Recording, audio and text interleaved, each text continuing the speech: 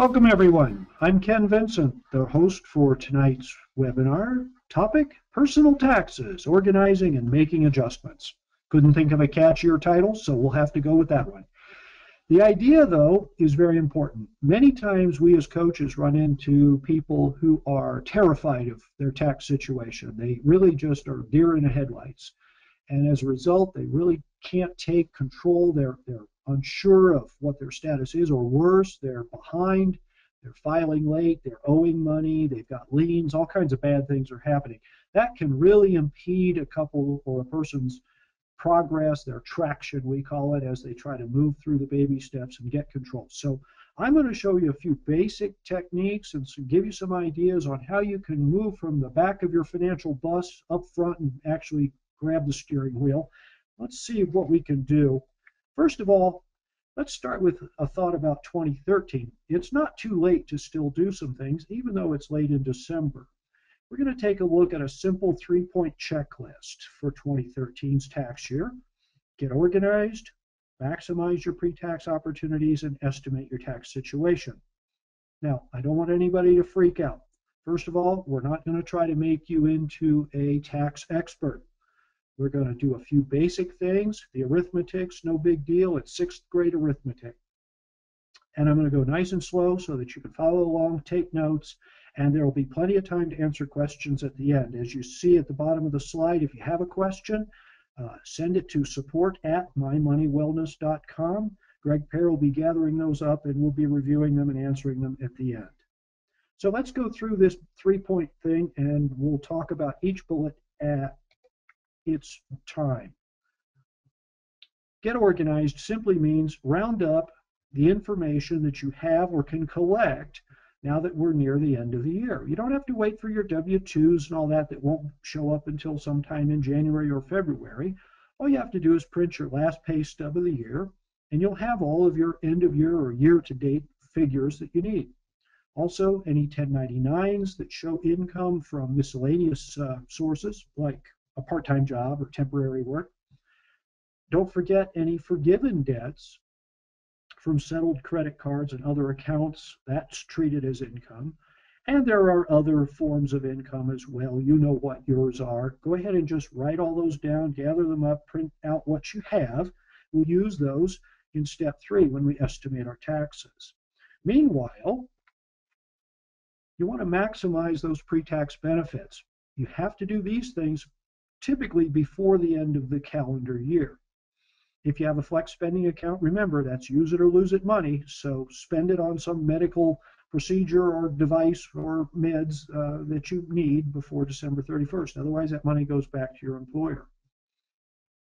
If you're at baby step 4 or above, you can certainly try to max out your 401k or traditional IRA contributions if you're doing those. And if you have one of these new health savings accounts associated with a high deductible health insurance plan, you can fully fund that. Talk to an investment advisor or broker. They can help set that up for you. These will all help us because they lower our taxable income. The next step for this year is estimate your taxes. It's always a good idea to do that as soon as you're able, right around this time of the year, because you don't want to wait until April 15th to have a nasty surprise. If you're going to owe money, it's better to know now. You've got time to do something about it. If you're going to get a refund, wouldn't you like to know so that you could file early, get that money, and apply it to the baby steps? So we're going to do this by learning it in 2 example scenarios. The first one is a couple, Mike and Robin. Let's read through their particulars before we go into the actual process.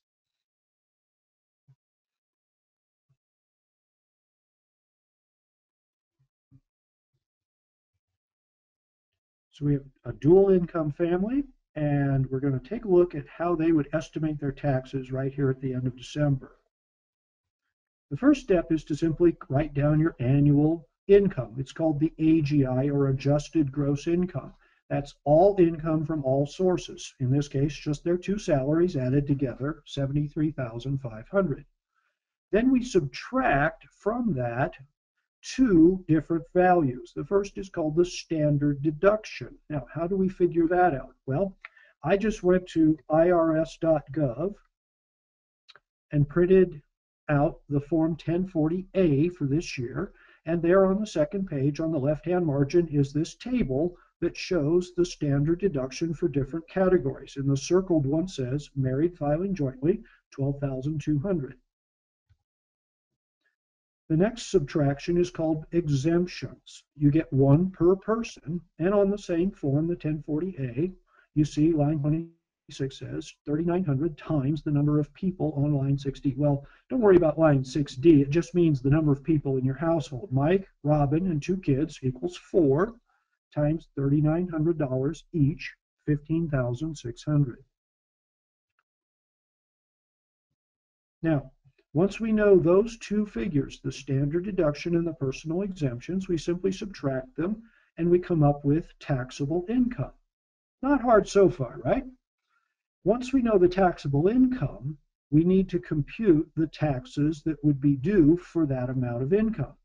Now, the taxes due are $59.63, and I'm going to show you just exactly how that's calculated when we don't yet have published tax tables because the tax forms for this year haven't come out yet, right?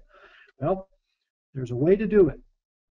The first thing you do is you go to a place like irs.gov and you look for the Form 1040-ES. The ES means estimated, and it's a table for calculating taxes when you're just trying to estimate them. And we're going to look here. Notice there are 2 columns under the broad heading, married taxpayers filing jointly. That's the right table for Mike and Robin.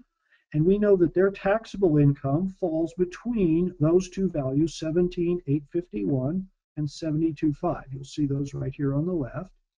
And therefore, this will be the line that we use for our calculation. Let me show you the arithmetic, how it's done. So we start down here with 45,700, that's their taxable income, minus what we call the base amount, 17,850. So the difference is 27,850. Why do we need that number? Well, simply because that amount of income will be taxed at the higher 15% rate. So we take that number, 27,850, multiply it by 0.15, that produces a 15%, and the value is $4,178 of tax, plus the base amount of $1,785. So we add that base figure, those 2 numbers added together give us $59.63. There's a table like this for each filing status, and so it's just a matter of picking the right one and then plugging in the numbers based on the taxable income you have. Okay, so taxes due $5,963. So how are Robin and Mike looking in terms of their tax situation for this year? Well, they go to their tax pay stubs and they find the heading FITW, that's Federal Income Tax Withheld, year to date. And because it's the last the last pay stub of the year-to-date value is the total year. And by adding their 2 together, they come up with withholding of $7,715. That's money that was taken out of their pay by their employer and sent to the IRS. Because they took out more than they needed, they're due a refund of $1,752, the difference between the withholding and the taxes due. Now, they might be celebrating that and thinking, yoo-hoo, time for a new big screen TV. But we as coaches would encourage them to rather bring that money home in their paycheck every pay period. And so the adjustment we would want them to make would be to reduce their withholding by $73 per pay period.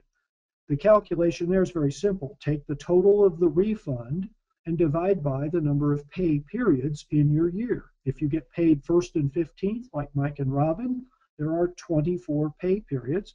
So that would produce a result of $73 per paycheck, or $146 a month.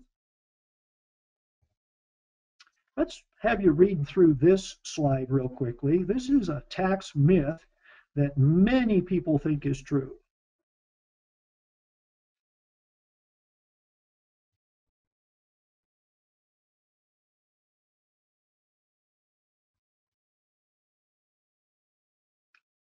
Too often, people are advised to take a big chunk of their paycheck and send it to the IRS because it's like saving it or something like that.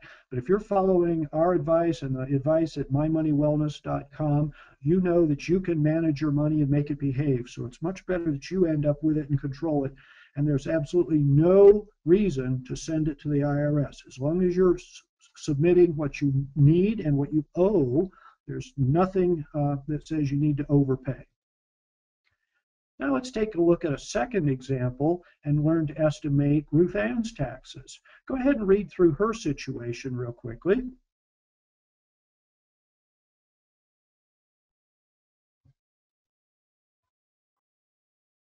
Note that there are two income streams again, a regular job and a part-time job.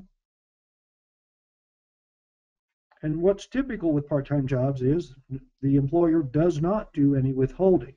Now, Ruth Ann has had a history of underpaying and owing money that she can't pay and getting behind and making payments and basically having problems with her tax situation. And she's nervous, but this year, because she's working with a coach, she's decided to go ahead and do the estimate now and find out what her situation will be.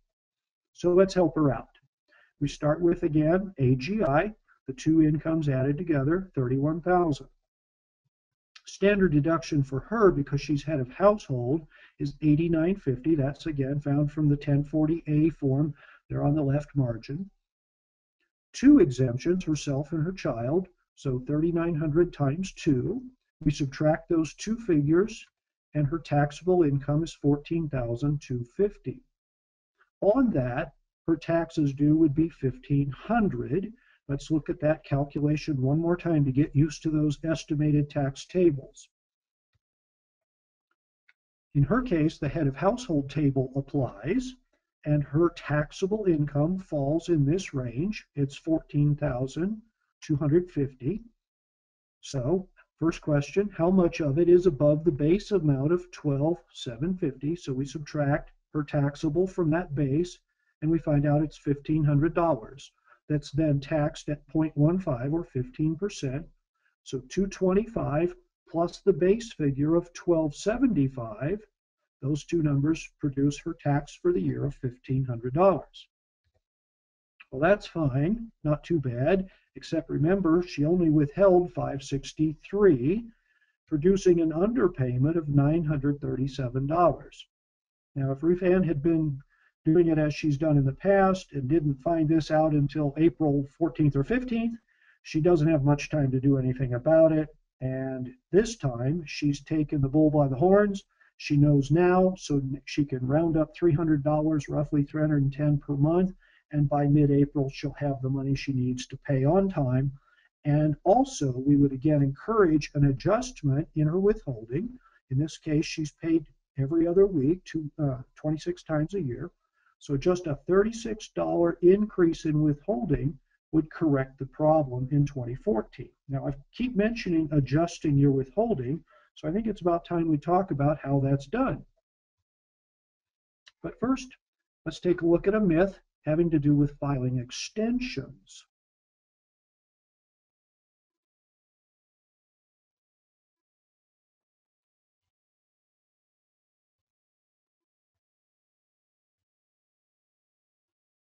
The common misunderstanding is that if you file an extension, you just bought more time to pay, and that's just not true.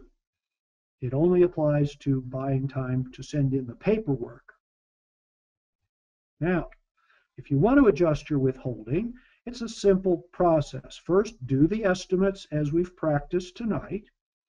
Divide your over or underpayment by the number of pay periods in 1 year to figure out how much you need to adjust per check or per paycheck.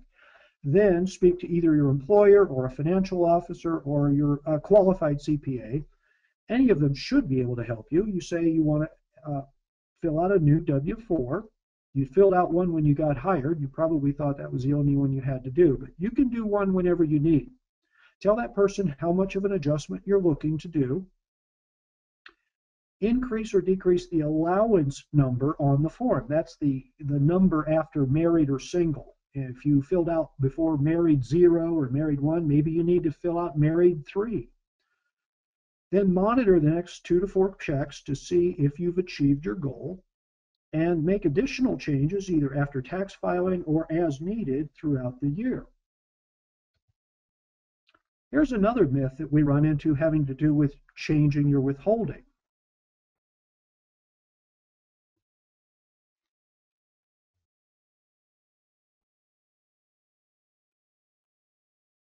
Remember, when you fill out a W-4, the allowance number only affects the column on the withholding table that zeroes in on the correct number for your situation. It does not mean the number of people in your household.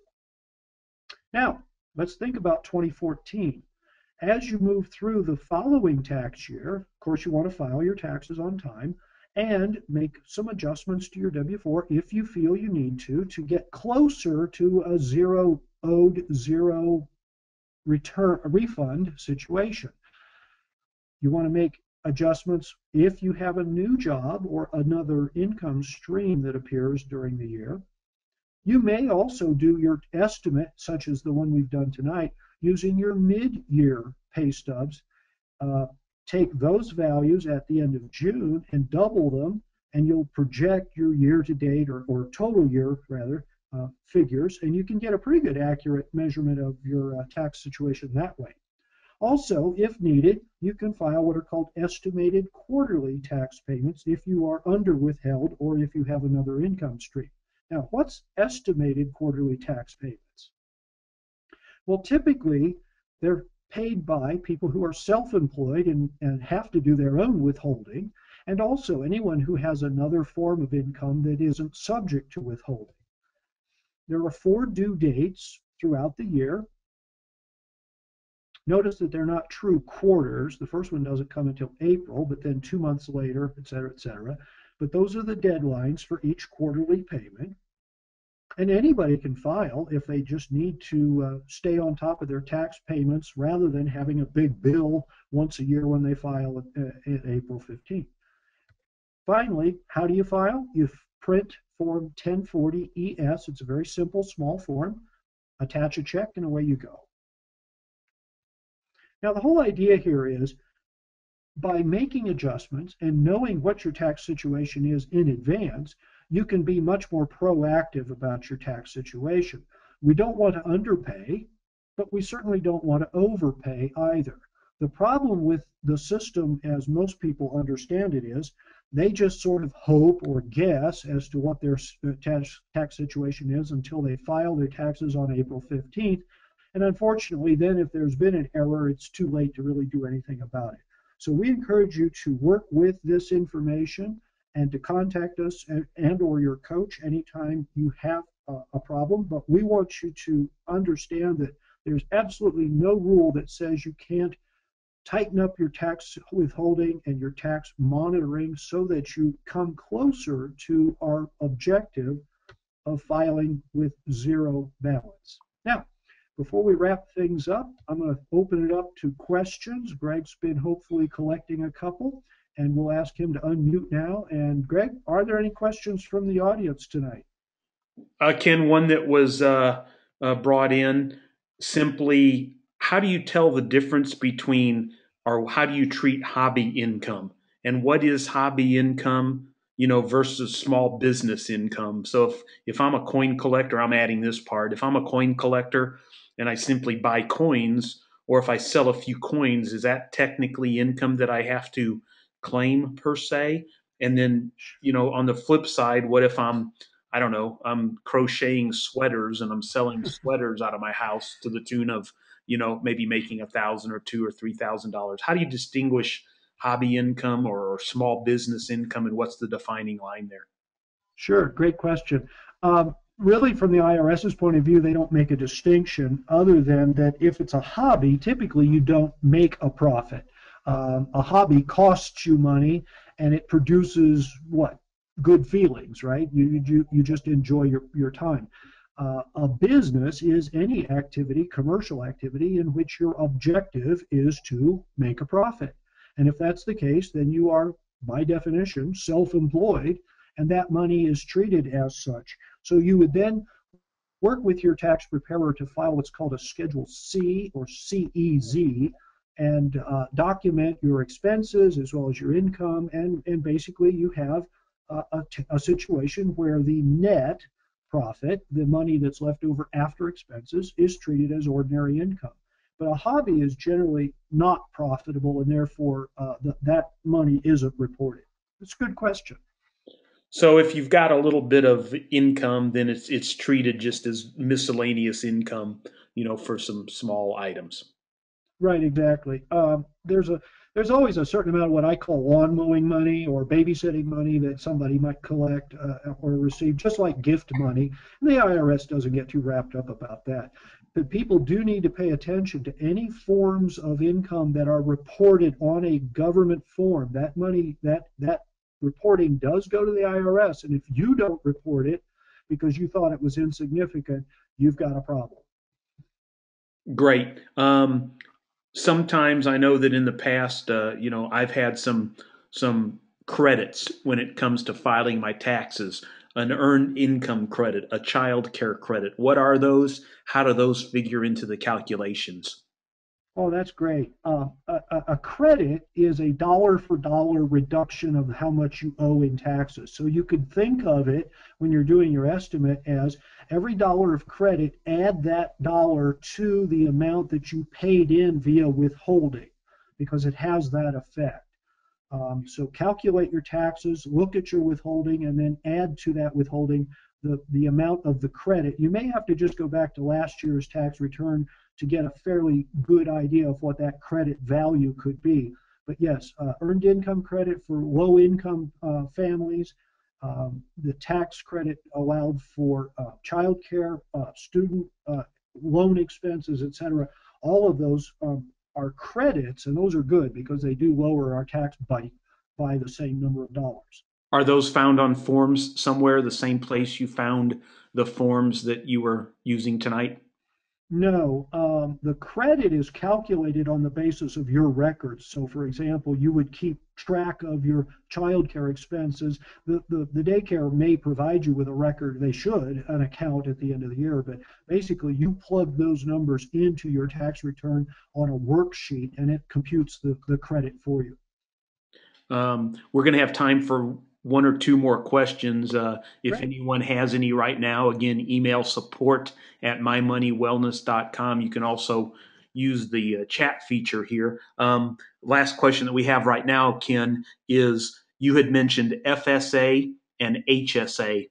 How do those affect our taxes as far as deductions, non deductions? You use the term use it or lose it for the FSA. Could you just go over again maybe the Sure. difference from a tax perspective, not necessarily tonight which one is better um, in the long term, but maybe just from a tax perspective, how does that affect us? You bet. The flex plan or flex spending plan, flexible spending account, they go by different names. Those are set up by the employer. They allow you to project how much you want taken out of your check each pay period and set aside as pre-tax money in an account that then you can draw on to pay medical expenses, and it's tax free. It also reduces your taxable income because that money was basically held back from you. But because of the rules, it's use it or lose it. The employer would take back any funds that you don't spend. The uh, the advantage of using it, I suppose, is that it does lower your taxable income by the same number of dollars, so it helps a little bit. The flexible savings account, FSA, is relatively new. It goes alongside these lower premium but high deductible health plans that people are buying through I, Obamacare or on the market. I think you said FSA there. Now you're talking HSA, right? I think you. I beg your pardon, right? Yeah, health savings account.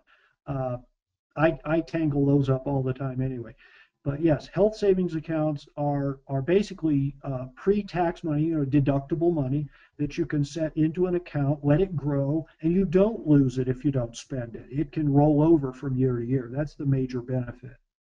So if I understand correctly, one is employee, or sorry, employer Employer. offered, and one is set up yourself. The flex spending, if I make 25,000, I tell my employer to withhold 1,000 a year, then my adjusted tax income before any calculations is reduced by 1,000. Meanwhile, on the health savings account, that has nothing to do necessarily with my employer. I go and open that on my own. Typically, I will choose a policy that has a higher deductible, yet what I contribute in is also a tax deduction. Did I say all that correctly in about 4 sentences? You did good. Well, so did you, Ken. And I think that's the end of the questions. If you want to Okay. give us the big finale here. All right. A couple more bullets here for everybody. I do appreciate your attendance and participation. It's a funny time of year to be talking taxes. I realize that, and it's a scary subject for a lot of people. So kudos for those who are brave enough to show up with their mug of cocoa and have a go at it. But I want to encourage you once again, don't be afraid to be proactive. Step into this, learn enough about it to eliminate some of the fear and to feel that you have a little more control. But when in doubt, ask for help. Talk to a tax preparer you trust or one with a good referral or a CPA, and let your coach know what you're doing and let your coach guide you through that process as well. And then we're always here at mymoneywellness.com to provide you with additional support or coaching or specialized help. For example, there's a 3-page guide that goes along with tonight's material. So if you'd like to write to support at mymoneywellness.com and request the tax year guide, we'll certainly send that to you. We are also recording these sessions, and they'll be posted on My Money Wellness, and Greg can provide you with additional input as to where exactly to look for that.